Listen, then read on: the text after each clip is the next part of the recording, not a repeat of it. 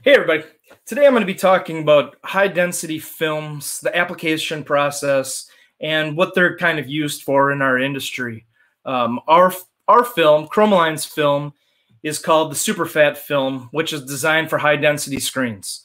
Those high density screens can be used for special effects. They can be used more industrial purposes. I've got a customer that actually prints gaskets right onto car parts using our Phat Film 700. So there's a wide variety of applications that can be used for those high density screens. And one of the things is there's a lot of confusion about the application process and how they work and kind of what they're used for. There's a lot of cool prints that are out there that people always see and they wonder how they're done. And with some of those special effects inks, high density inks, you need to have the proper screen, and the proper screen is a high density screen. Our Phat film comes in 100 microns all the way up to 700 microns thickness. So it's industrial coated at those thicknesses. Today I'm going to be using our Phat film 400 for my demonstration. I'm going to show you exactly how I personally apply this to the screen. There's a variety of different ways, and I'm not saying some of the other ways are wrong. I just find the way that I'm going to be doing it today the easiest, most consistent way of applying our high density film. It's applied using direct emulsion. So it's not a true capillary film where people think, hey, Phat film, Super Phat film is a high density capillary film. It's not a true capillary film because it doesn't just use water. Where capillary films, you use just the water, just like if you look at my other video that I've got posted on here, applying our quick film, which is a capillary film, I'm just using water, and it uses the water and capillary action to actually suck that film right into the screen. But with Phat film, high density films, it doesn't actually absorb into that screen, so it's applied using the direct-indirect method, where you use direct emulsion actually to adhere that piece of film to the screen. One nice thing about that process is, say you're using the Phat film 400 like I'm going to be using today, that screen is going to have 400 micron thickness of a screen at the end. Whereas with capillary film, a lot of that absorbs into the screen, so you lose some of that. So say your capillary film is a 40 micron capillary film, you might end up with a 20 micron EOM after that film has been absorbed into that mesh using capillary action. But with high density films, it doesn't suck into it as much. So with a 400 micron piece of film, you end up with a 400 micron EOM or relatively close to that. So I'll just show you here. This is, like I said, I'm going to be using our Phat film 400.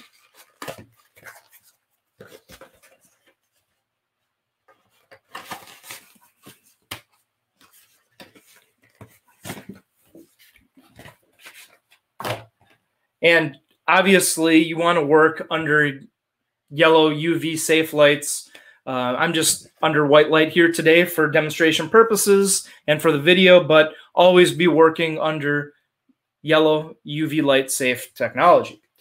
So with the Phat film, you get the film, and there's a couple different sheets on here that I'll show you. So there's a thicker piece of Mylar on one side. This is the carrier sheet. So that carrier sheet stays on during that application process. The other side of the film, there's a very thin piece. This just comes off during the application process. But the thicker piece stays on until the screen has been dried. After the screen has been dried, you'd peel that off, just like capillary film, but you'd peel that off after it's been completely dried, and then you can go to expose your screen. So I'm going to show you the application process here. I'm going to be using UDC HV today, a dual cure emulsion. You can use any of our direct emulsions to apply our Phat film to the screen. However, I typically recommend an emulsion that has some sort of water resistance, because when you're washing the screen out, like I said, a 400 micron screen, that's an extremely thick screen. So when you're washing that out, you're going to have to be washing it out with a high pressure washer for a good amount of time. Also, one other thing I want to mention is you want to have a really good light source to work with high density screens. If you're using fluorescent tubes or any of, halogen bulbs or any of those very low outputting UV spectrum bulbs, you're going to have a lot of difficulty exposing these films. So something like a metal halide, even LED, something that has a lot of UV light is going to work well with our high density films. So with that, I'll do a little demonstration here and show you how I typically recommend applying Phat film to a screen. So for the application process, what you'll need is, obviously, you'll need your super Phat film.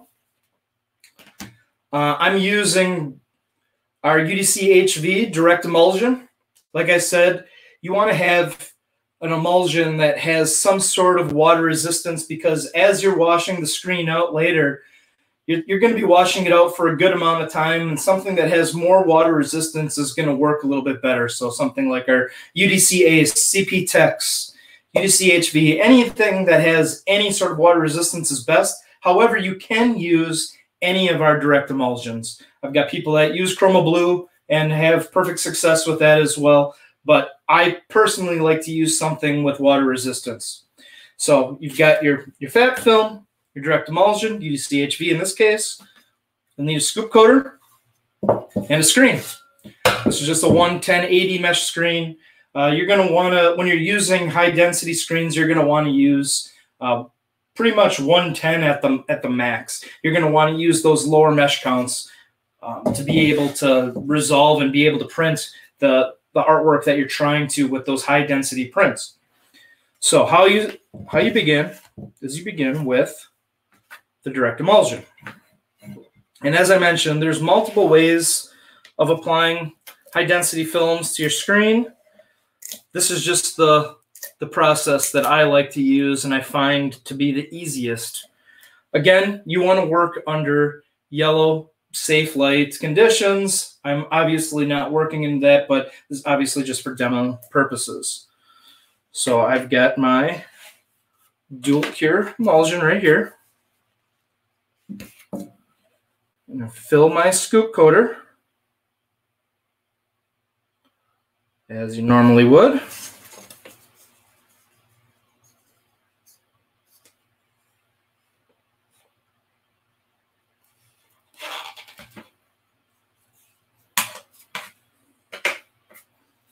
Get the lid back on there.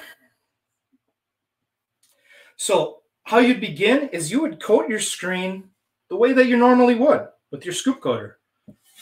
So I've got my screen right here.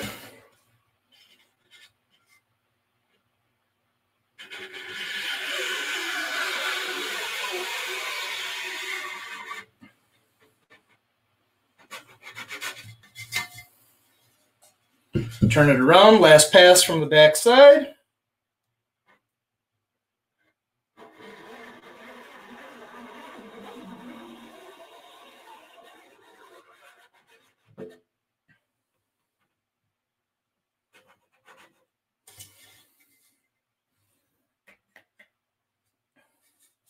So I've got a good gloss to the front of that right now. See that good sheen. So from here, I'm going to wipe off the edge of my scoop coater because I am going to be using this again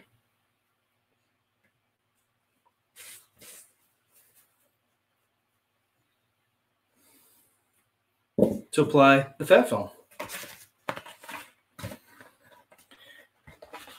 I typically will use a clean, dry scoop coater for this process, but I only have one here at the moment, so that's what I'll be using. Again, you want to take off the flimsy sheet on the back side, leaving the thick mylar sheet on the outside. So what I'll do then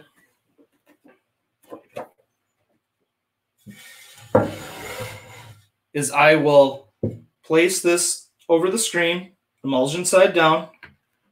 You can see it start to suck in. Using a dry, clean scoop coater, push that edge right up into that. And coat like you normally would.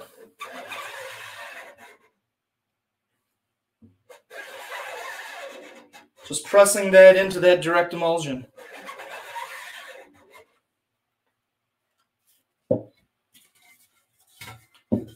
Easy enough. You can come from the back side if you want. Just to clean it up a little bit. But that's all there is to it. You'd let this screen dry. Once it's dry, you'd peel off that Mylar carrier sheet and expose. Easy enough. If you've got any questions on this process, feel free to reach out to me, kcouth@chromaline.com. You can reach out to me on Instagram, Emulsion Guru, and I'll see you with the next installment down the road.